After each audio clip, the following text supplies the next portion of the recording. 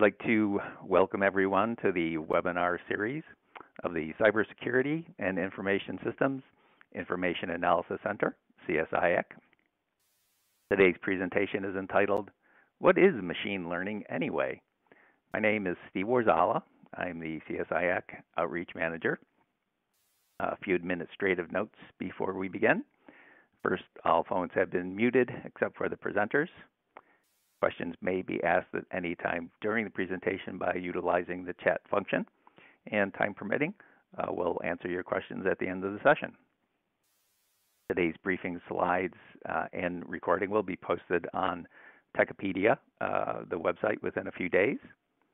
And finally, I'd like to take a moment to acknowledge and thank our sponsor, the Defense Technical Information Center, DTIC. The funding that DTIC provides enables CSIAC to conduct these webinars.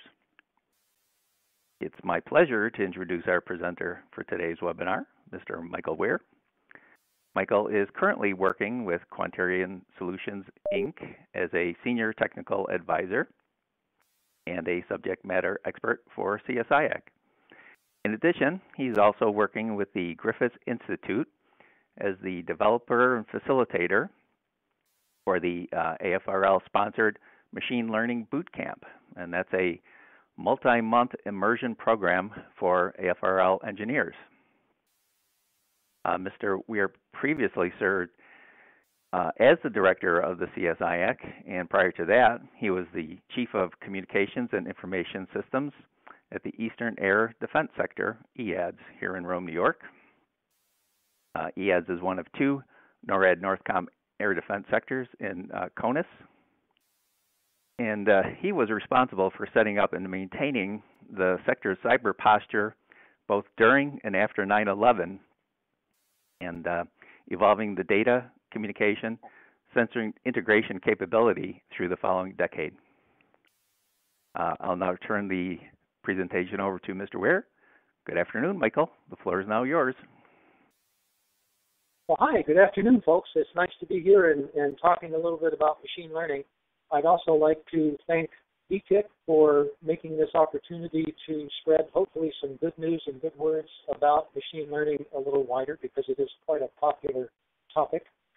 And what I hope to do today is give people a little bit more of a conceptual idea of what's behind the hood, under the hood, behind the scenes with machine learning, to help you understand what it's actually capable of doing and kind of the high points and the low points. So the way that I want to do that is to step through a set of slides, kind of give you a sense of what machine learning is really about, kind of what it is and what it isn't, to give you a flavor of what things are possible and what things are just silly. To show you a couple of diagrams about what machine learning looks like as a workflow, if you're actually going to be productive in a world where machine learning works, that what you would need to do to implement it effectively. Then the three representative scenarios, essentially the core three slides in the presentation, kind of highlight the primary and foundational methods for looking at data and deciding what's in there anyway. And there'll be three types of foundationally neural networks that I talk about to give you a sense of what it actually is doing under the hood. After that, provide some examples of good and bad uses. In the presentation, there'll be some links and some other kind of things that you could exercise to find out more information. We won't be following those links in this brief, but they're open source, they're good source material and interesting information to help you get a little bit further about seeing what's possible, and also the bad things that are possible and have happened. Finally, to provide some ideas for how to think about machine learning, if you're on the side of trying to figure out whether or not to do it, or if you're on the side of trying to figure out how to do it well, what it means to do it well. The last slide kind of summarizes essentially all the stuff that I had to skip to get through this 20-slide set, to get to the point of saying, here's all the other things that you should be pondering in addition to these basic concepts, because it is a much wider conversation than just the technical aspect. And I'm trying to focus on the technical aspect for this particular brief. So as we move on to the next slide, I also enjoy questions, so please feel free. Naturally, to start out, I've shown this to several different organizations, colleges and other engineering organizations. And I like to start out with a quiz just to give you a sense of how you think about it internally before we get through the brief, so you can reflect afterwards and see if there's a difference in the way that you're postured to consider machine learning. It's a 4-question, and it's just a really quick way to say, this is what I currently think, and then maybe after it's over to look back and see if this makes sense to you. So the first is just, there's 3 pictures. So if you had to consider for yourself, gee, I'm thinking about machine learning. I think it kind of works like a human brain. That's the A selection. The B selection is, it's just magic. It just happens. It's astounding. And the C selection is what's called a magic 8-ball. And my generation, we grew up with these things. So, but I found that even university students at sophomore and junior levels are aware of what it is. If you shake it up and you ask a question while you're shaking it, and it's a little multi-sided cubic inside the ball that floats to the top and shows you yes, no, maybe, and you ask it things like, will I be married someday? It was a kid's toy. But which of those 3, if you thought to yourself, when I think machine learning, one of those 3 pictures is the one that I would closely associate? And the fortunate or unfortunate, it's more like the magic 8-ball, because if it's not on the cube to begin with, it's not going to find it. And we'll talk about some of the reasons why that's true.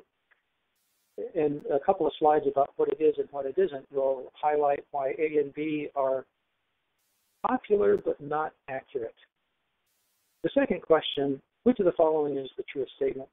Is it always better to have more data? That's the popular statement these days, is give me more data, need more data, need more data.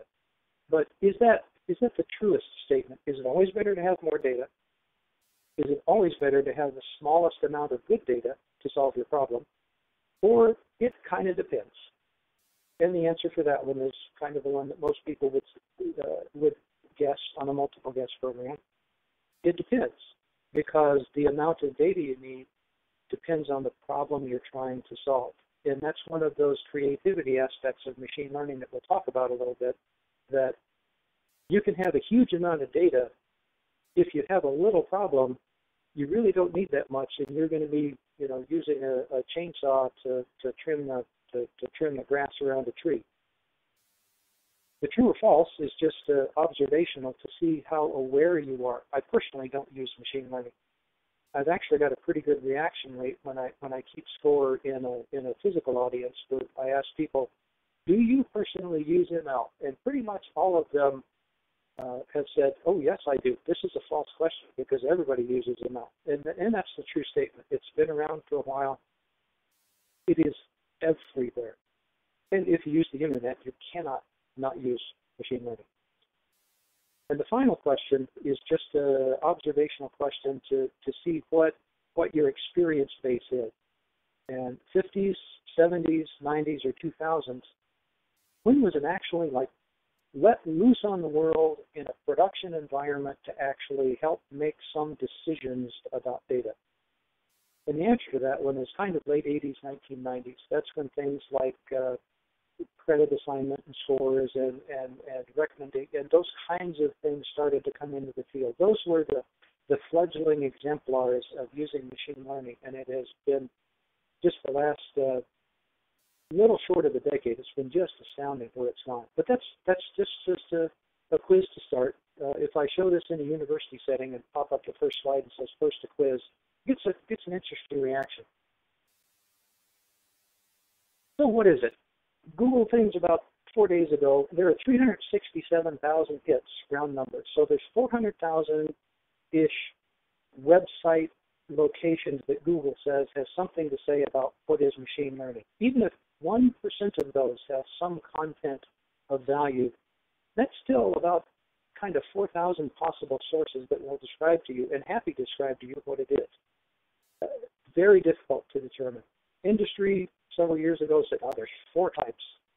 Academia changes over time, as it should, as things change. But you can get numbers 3, 4, 5, 6, 7 of different types. Now, the reason there's a lot of different views is because machine learning is not a single thing. It's a sequence of events that have to do with scientific and non-scientific aspects of trying to figure out what is there in the data and how can I tease it out.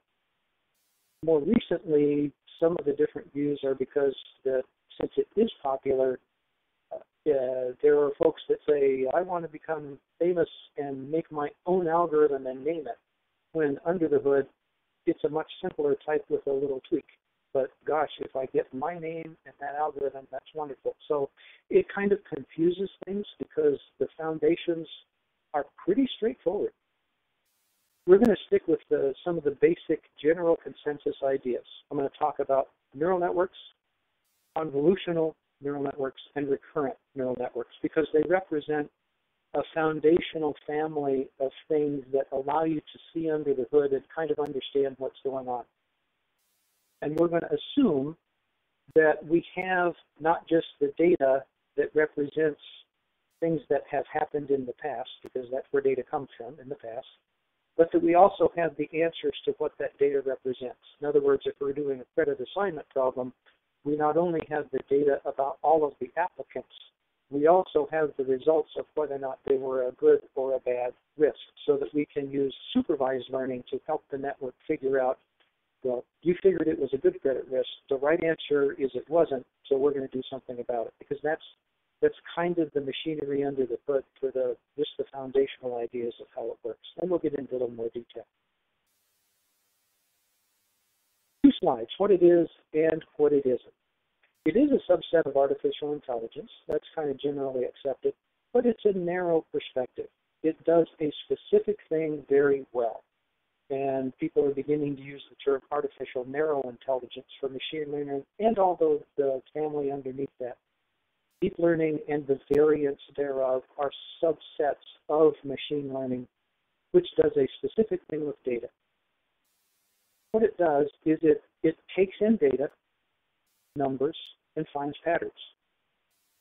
That's it. That's the one-sentence summary of what machine learning is. It's a thing that takes in data and finds patterns, and it hands you back.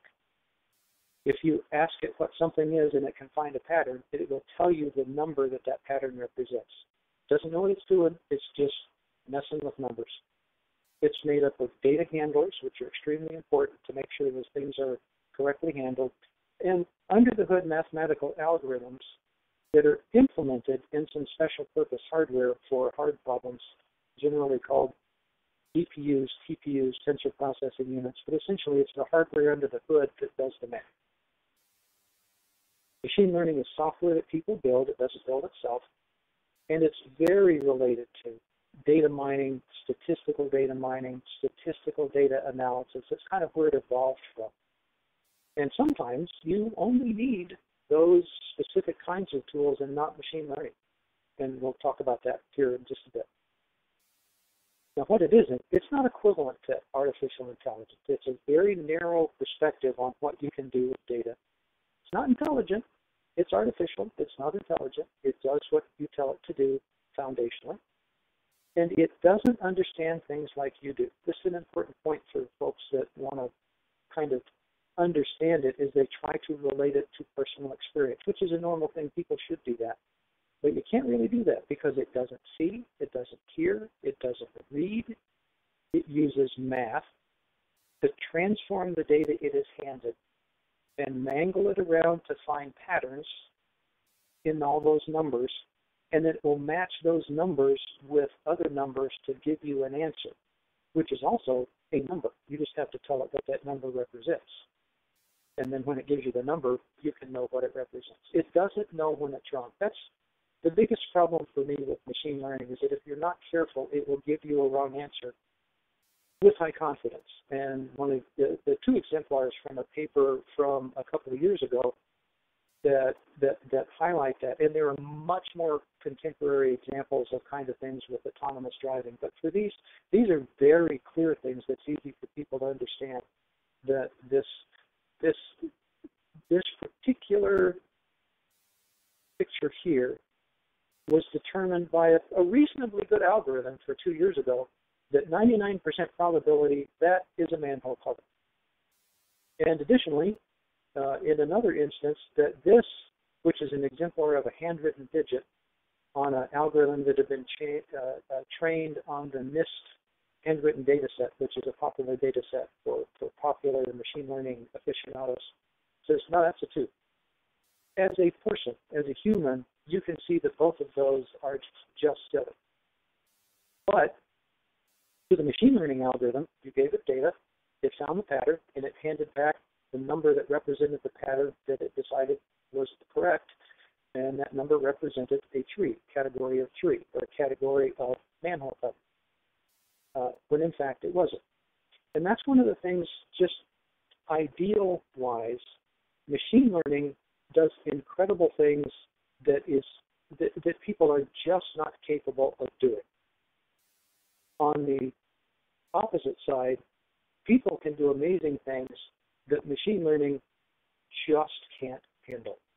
And that's part of the reason for some of the discussions about what do you make autonomous, what do you make assistive, and the current best practice is machine learning should be used in an assistive fashion because that's really what it's good for right now.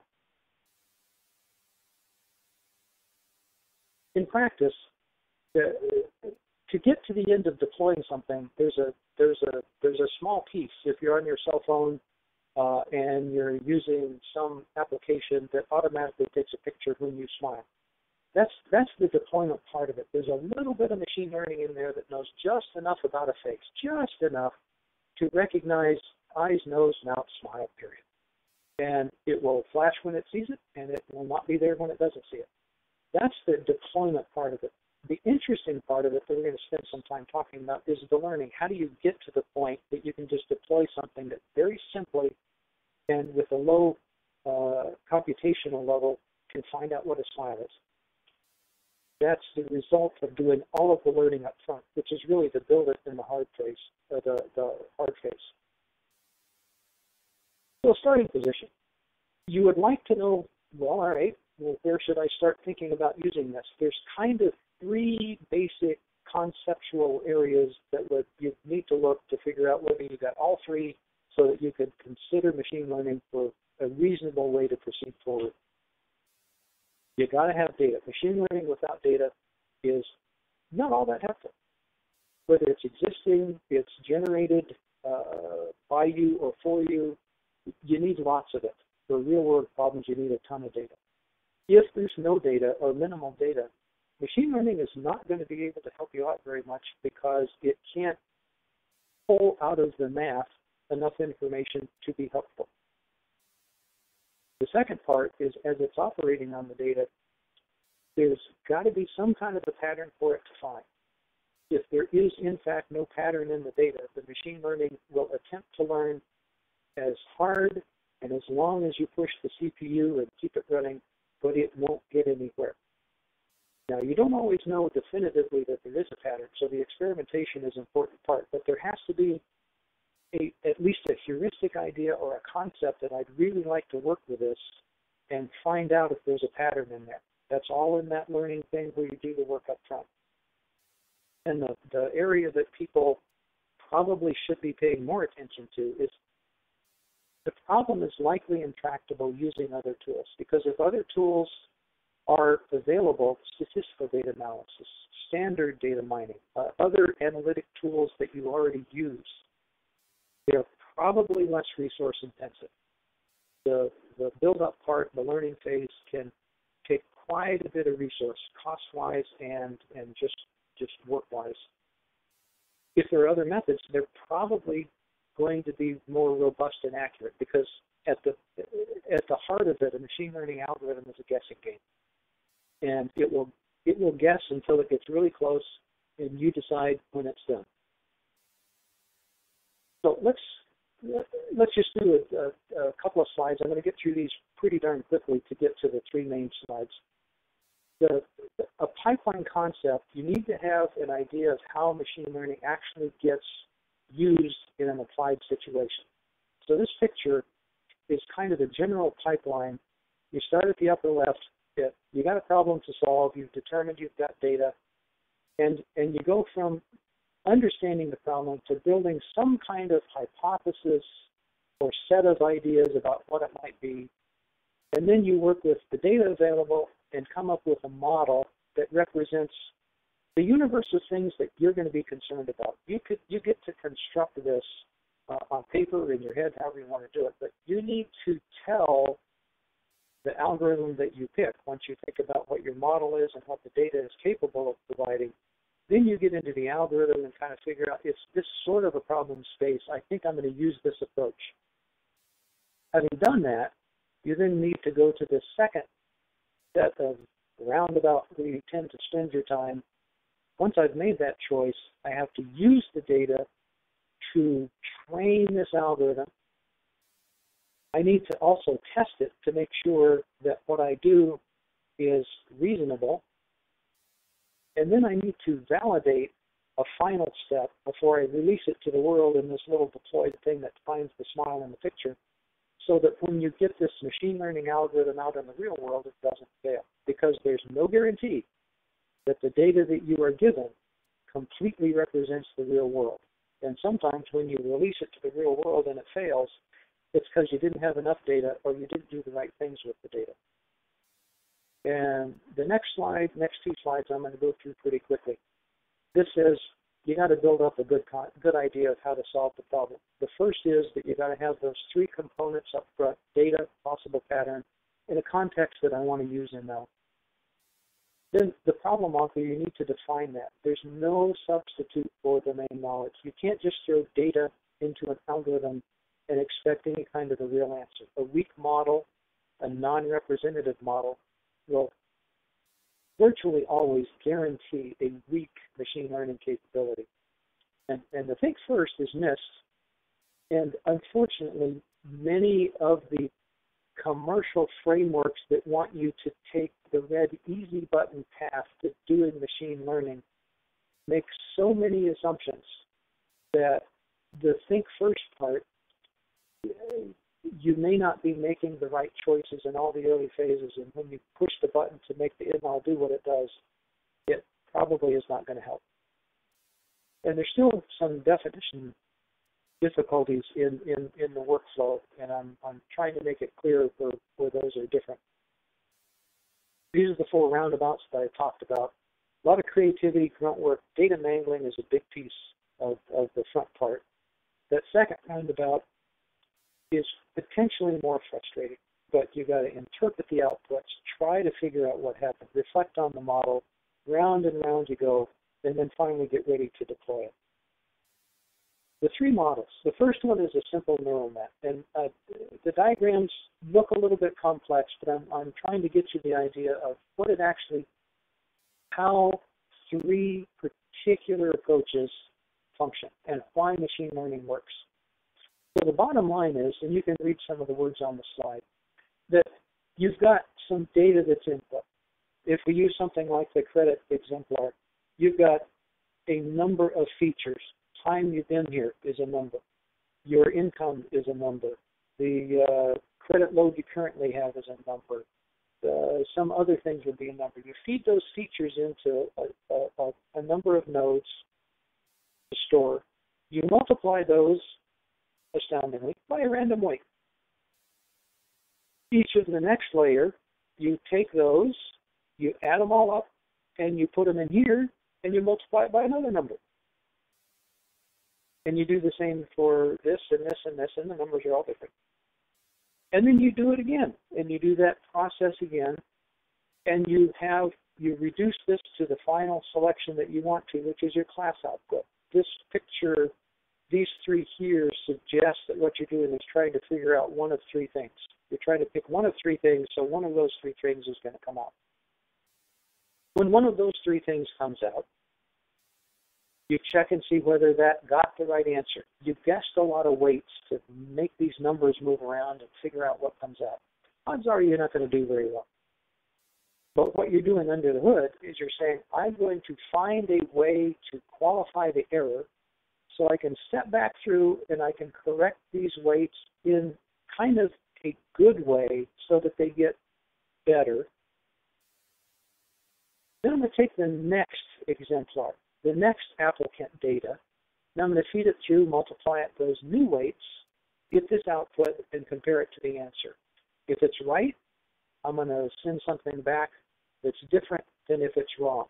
And this area of choosing the error, the cost, there's a lot of words for it, but essentially you're defining a way to multiply things by weights this way,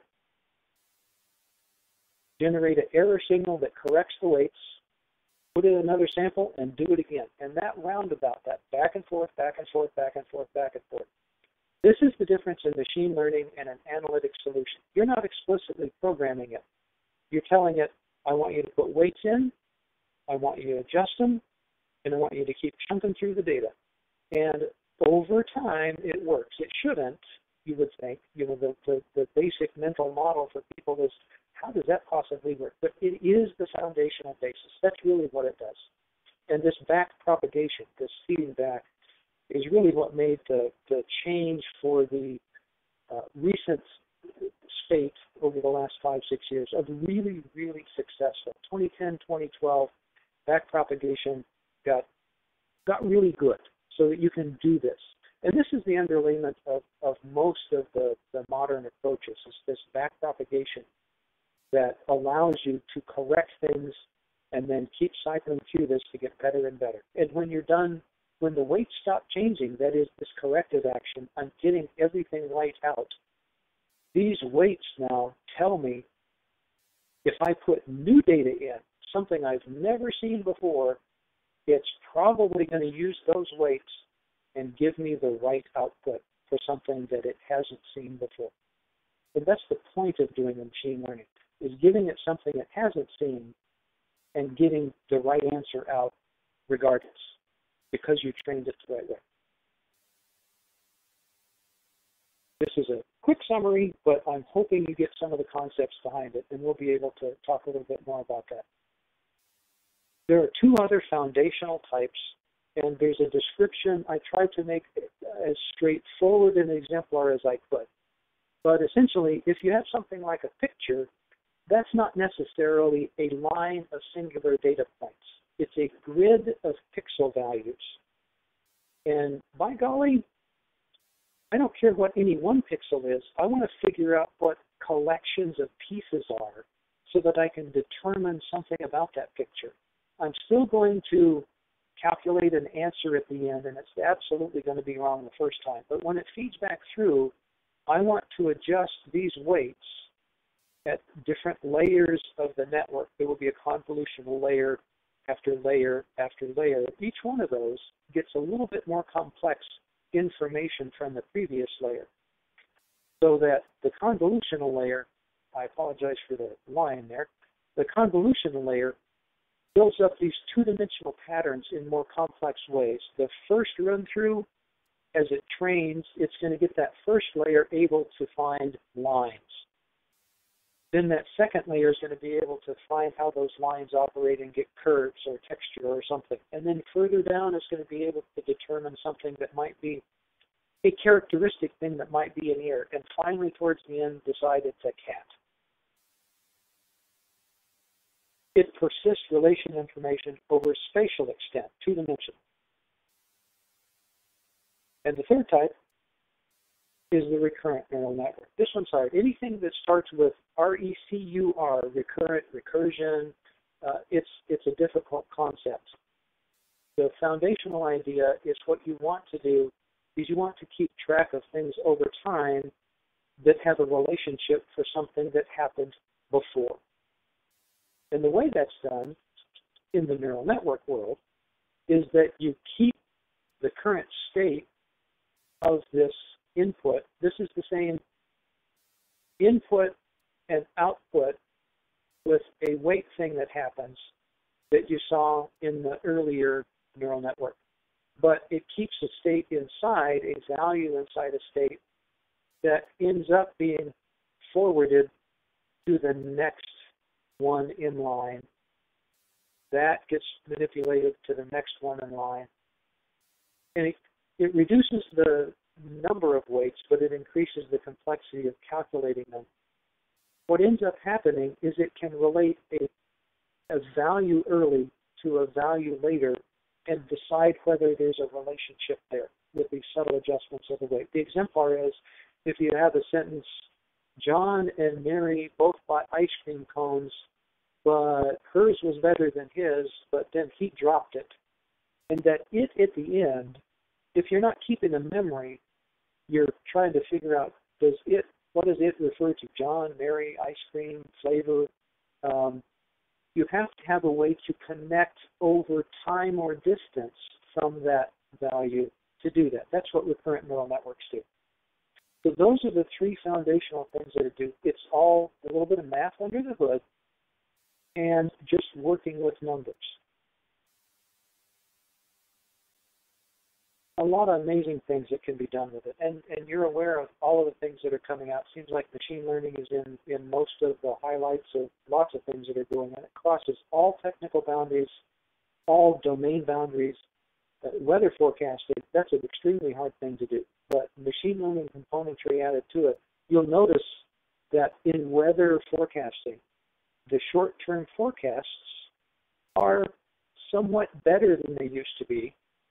The longer-term forecasts, maybe not so much. That's because some of the limitations of how much you can correlate that memory over time and make sense out of it with a recurrent kind of an approach.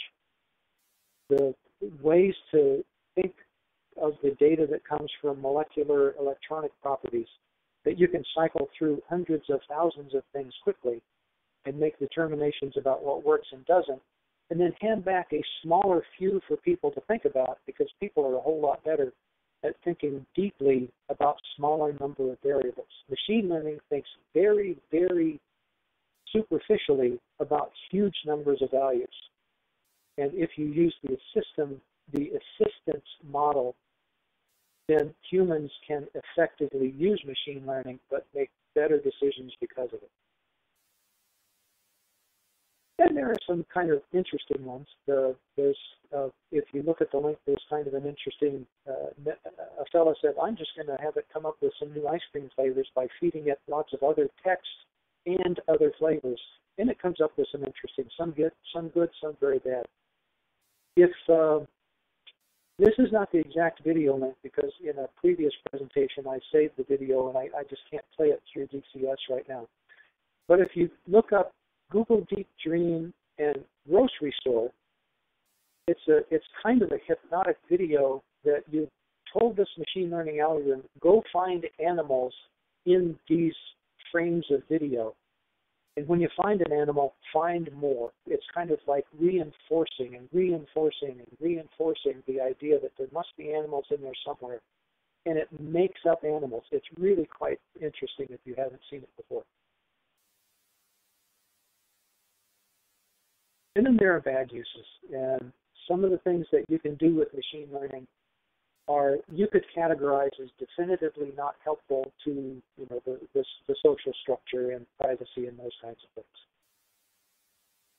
So to kind of wrap it up, if you're thinking about machine learning, the good news and bad news are exactly the same. Machine learning will give you an answer. You essentially hand it data, and you are also kind of highlighting what you would suggest is a right answer, whether it's explicitly with supervised learning or implicitly with some of the more modern approaches like reinforcement or other kinds of learning approaches that kind of suggest an answer and then give some variability for how it decides to do it. The true bottom line, neither you nor the algorithm really know if what it's doing is right. And Leslie Valiant several years ago wrote an article about probably approximately correct, which is what learning really amounts to. And it's really helpful. I would recommend the paper. There's also a book. The book is a little repetitive, but the paper is actually pretty readable and helpful. The other recommendation, just to think about how people work, is one called The Magical Number 7 Plus or Minus 1. And that's a really good book by George Miller from 1956 that covers the methods that people use to reduce the complexity of a problem to 7 or less dimensions so they can operate on it. Modern problems need tons of data, and it needs to be reasonably good data. And that's a real problem with some of the problems that are trying to be solved now, is getting the right kind and the right size of data. A lot of popular frameworks, and I would advise you to experiment with some of the web-based. Lots of people are offering these web-based interactive. Kaggle has competitions, kaggle.com, 2Gs, K-A-G-G-L-E. All of the big folks, Microsoft, Azure, Google, they all have cloud platforms where you can experiment with machine learning. Excellent starts to help you exercise these things at a very easy level. But understand that doing well with machine learning really breaks down to domain knowledge and understanding the math. You can't do well at machine learning without getting into the math. And the rules of thumb that are baked into most of these frameworks, they're quite good. They're the result of a decade or more of lots of people experimenting with lots of things and figuring out that, the size of the number of nodes you want in a particular layer in this particular instance is kind of 64 to 128. And the learning rate is probably 0.1. And they're the rules of thumb that are baked in. But if you don't understand what you're doing, it's still easy to get a wrong answer. So here's what we didn't talk about: the tremendous amount of things that you can run into that would be that are concerning, that you should kind of concern yourself with. Security, policy, privacy, those are all big discussions. Trending techniques. We didn't talk about any of these techniques, but there's some really the really inverse reinforcement learning, some geometric methods where you're trying to extend beyond the three bases that I talked about, were essentially a point-wise representation of the data in the credit exemplar, a linear time distance relationship with a recurrent kind of network, or a two-dimensional spatial extent with convolutional networks. Now, the obvious extension of that is to try to go to some higher dimensions or pull in some other aspects of information so that you can do a better job. And lots of people are working on that. It's kind of exciting. It will be the next big thing after machine learning. Data handling is huge. 80% of the job by lots of folks that really get to do the grunt work, they say 80% of it is messing with the data, finding it, cleaning it, making sure it's appropriate, removing bias. Another big thing, ethics and bias. If you're unaware, there is a. If I can get this to draw the line, there it is.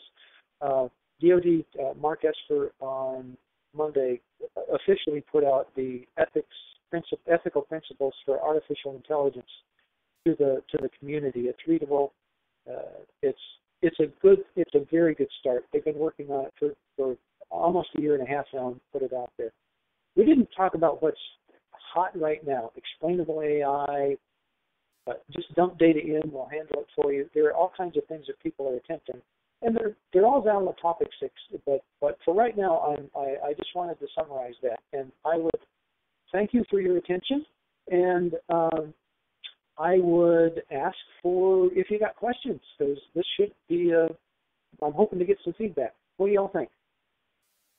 Steve, So if, like Michael said, if folks have questions, if you've been wondering about machine learning and what it is, what it can do, if you've got a particular question, you take advantage and bounce it off Michael. But so first of all, Michael, I appreciate the presentation in trying to help us understand it. When you watch the news, read articles. Machine learning can be anything from a panacea to a Pandora's box. It's either going to cure everything, it's going to fix everything, or it's going to be the lead to the end of the world as we know it. So I guess it's probably somewhere in the middle. It's not either one of those extremes. So. Well, and it wouldn't be machine learning that takes us there. That would be something more like generalized artificial intelligence, where they decide to take over. But machine learning is far more refined than that. Even if you're assigning machine learning, for example, if you're talking about some autonomous operation where machine learning is the thing that is used to provide to read the data coming in the sensors and make choices on that data. Autonomy doesn't mean freedom of action. Autonomy means, for machine learning in particular, that it will do the thing that you asked it to do. You've just given it boundaries in which to do that action. So the operation for machine learning is applied to things that are more autonomous than not, is that you have to prescribe those boundaries more carefully. But it isn't.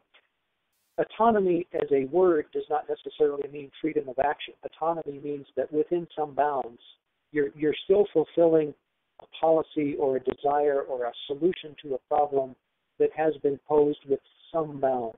And that's the art of it, is trying to find out what needs to be autonomous and what needs to be handed back for assistive operations. And that's like I said, that's a huge area, but that's somewhere that we could go with a whole other discussion. Okay. Thanks for that explanation. So, sure. so I guess another thing, so AI, machine learning, has been around for quite a while, but it seemed in the last decade that it really began to take off. It really, we really started to see some advances, and so I'm kind of curious.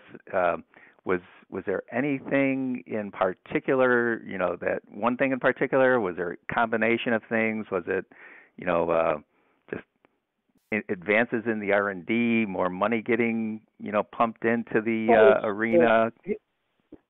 Historically, the artificial intelligence in general has kind of had the roller coaster ride, way up high and way down low, and way up high and way down low, and we're kind of approaching another high. But the thing that made that ascent possible is kind of about a decade old or so, when folks, in particular, one of the particular folks was Jeff Hinton from a Canadian machine learning expert, wonderful fellow, incredibly intelligent, kind of figured out reasonable ways to make the back propagation, that is, on this particular thing, this thing that says, I want you to make things better on this reverse path by subtly adjusting the weights so the next time through it gets better. And that I guess you could call solving it the back propagation problem. Back propagation wasn't new for this arena, but it wasn't, I would say, well formed. 2010, 2012, a couple of competitions. There were a couple of algorithms in particular for text handling that ended up just blowing things out of the water with incredible results compared to previous competitions and previous attempts. And it was that was one of the, if you wanted to kind of prime the engine with a little bit of kerosene or gasoline to start it up, that's what started it up going. And then it's kind of been relying on that. And as a matter of fact, in 2017, at another conference, Jeff Hinton was the one that also said, this is getting kind of tired, guys. We got to figure out what's next. And referencing this reliance on this forward-backward propagating thing that had some limits. And that's folks have been thinking about that over the last few years, and they're finding some interesting and exciting directions. But from the production standpoint, the things that you see in the real world that are production level are still foundationally this improved method for learning in a good way, that you have better guarantees and essentially a better learning rate so that the answers are much closer to correct. No guarantees for absolutely correct. They're probably approximately correct comes into play, but they're wonderful. They're quite good. They're calculable given the developments in graphics processing unit, tensor processing units, and a couple of new concepts are coming up. So the hardware's better, lots more data, and algorithmically the back propagation was the thing that kind of got it kicked off. Okay, great, thank you. So you did touch on it. You had a couple pictures early on. So I guess machine learning is going to give you an answer, whether it's right or not. Oh. So that, I guess that is a question, the explainable AI, the trust, how much trust. So, you've seen the examples, I've seen examples where, somebody, it's a stop sign, and they just put, a little piece of tape, a little piece of black tape on it, not much, just, but it's enough to, have the machine, instead of interpreting it as a stop sign, maybe it says, well, the speed limit here is 65 miles an hour. So I guess the nature of machine learning, well, the difficulty with that, and it's hard to trust if you can't reason about why it's getting the answer. And it's bothersome to people when they see something that's clearly wrong. As a human, that's a dragonfly. That's absolutely not a manhole cover. You are so stupid. How could you possibly do that? If you look in the upper right corner, you start to see a little bit of a grid in this picture. You start to see some other things, and you start to think about, what is it that the machine learning algorithm, it's numbers and relationships between numbers. The exemplars where people have been able to discern what happened. There was an early exemplar several years ago of trying to figure out if a picture is a horse or if a picture is not a horse. Binary decision. They gathered tons of data about horses, tons of pictures about horses, and they let this machine learning algorithm loose on it, and it came back and it had some great scores. In the machine learning, they separated the data into training data and test data, did great on the test data, put it out in the real world, it was a miserable failure. And it turned out when they actually went back through and tried to figure out what math was happening at what node and what kind of things, really difficult, but they really teased it out that the highest percentage of pictures came from a particular horse farm, and that horse farm always put their farm logo in the lower right-hand corner. So if 80% of your pictures have a round logo with some letters in it in the lower right-hand corner, and your job is to tell whether or not there's a horse in that picture, the logo will get you 80% correct because the pictures that were not horses didn't have that logo. So the machine learning will find relationships that you can't comprehend because the dimensionality is too high. That's the 7 plus or minus 2. Machine learning is great at working in high dimensional spaces, but the things that it finds to build into patterns are not what you would think it would use. It will find the easiest path to get the best answer. And if you're going to get 80% just by looking at the little circle in the right-hand corner, what do you care if it's a horse? It's not what the algorithm's thinking, but it's what the math is doing. Gotcha. So once again, it kind of depends on the data sets, what it sees in the data sets, and that's how it's going to make its determinations. Mm-hmm. So okay. So you did talk about some different areas that it's good for, it's bad for, or might be bad for. So I've read some things about different places. Places like MIT, Google, Rice University, Cambridge University, using it for machine learning to develop software code. I'm just kind of curious, what you think about that as a potential application. And one of those entities was actually trying to find errors and modify code on the fly, which kind of, I don't know. Once again, that kind of concerned me a little bit. But what do you think about, ML for, writing software code? Well, for writing raw code and coming up with a solution to a problem, you have to be able to describe it in some way. So if you have people that are, in fact, highly competent software people that know about code and can feed it data that represents a solution path that they think is promising, but they just can't figure out how to build the algorithm or do something, I could see some paths ahead. And there's been some earlier work that was not machine language based, but it was based on trying to find random algorithms that got better answers than analytically defined things. Can you find an ability to get an answer using machine learning? The answer is yes, you probably can. It will solve the problem that you pose if you pose it well enough. but the exemplar of things like generating text, if you do a chatbot, if you look at some of the things that have come out from that generative world where they say, look at the text that this machine learning algorithm produced, and it looks like a completely reasonable page or page and a half of discussion about things that's incredibly coherent, and then there's a little asterisk at the bottom that says, oh, by the way, this is a little bit cherry-picked from 100,000 results, some of which were absolute gobbledygook. So it's the consistency that would prevent it from being something like, in the next few years, being effectively writing its own software. It's the consistency and the specificity of an answer when you're doing something that is software related versus something that's a little bit more definitive, that's just numbers. And it's related to software languages are close to a context-free grammar. So it might be easier than human language, which has context all over the place with these long-distance relationships. But software code itself is logical.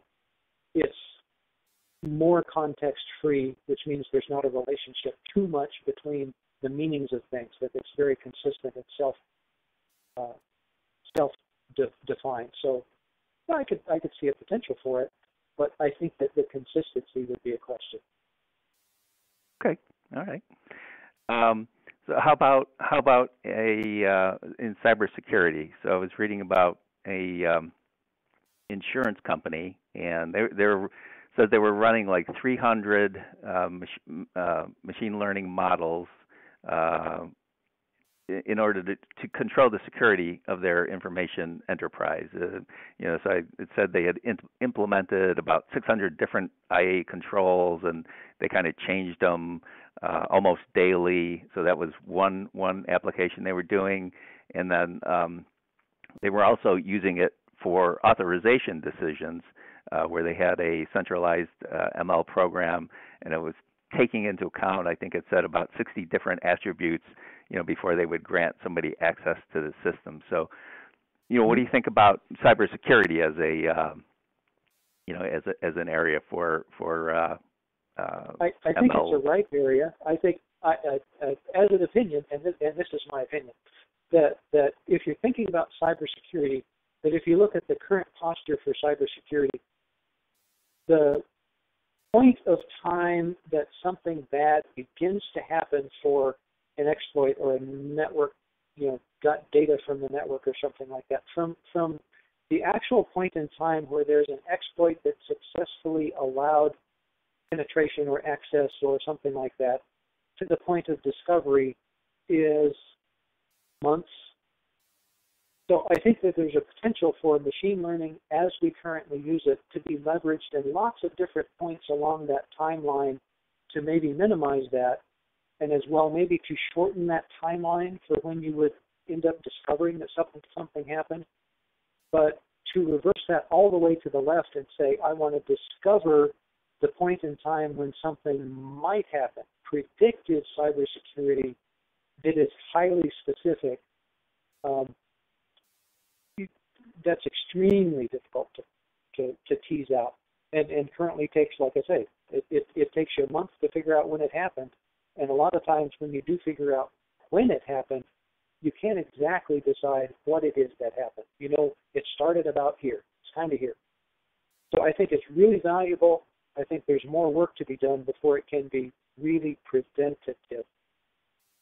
And I see there's a question there about bias. Yes. You can, if you could. Well, just before we finish, in 30 seconds, the horse example was an example of bias. The data that was provided was not representative overall. It had a piece of it that was not helpful or not representative of the data set. The compass on the one of the earlier slides, I was talking about the compass data set, where a data set perfectly good for reducing recidivism for prisoners getting out and going back to jail is being used universally kind of now to decide who goes to jail and for how long. So the bias of people are already in jail and using that to decide on people that may not have had any interactions there's a bias present in that algorithm that is used on that data set because the data set isn't representative of the true problem. So if the data doesn't represent the true problem, you can't get the right answer. It'll give you an answer, but it won't be the right answer. I don't know if that helps, but that's a little bit about some of the bias concepts. Okay, thanks for giving us your take on that. Sure. We don't, if anybody has any other questions, like I said, hit Michael up here while you have the opportunity. But I've kind of gone through my list of questions, Michael. But I guess the kind of one thing I'm curious about is, I mentioned as I was doing your introduction, that you did this machine learning boot camp for the Air Force Research Laboratory, the Information Directorate. So I'm just kind of curious, how that went. What was your experience? What do you, how did the students like it?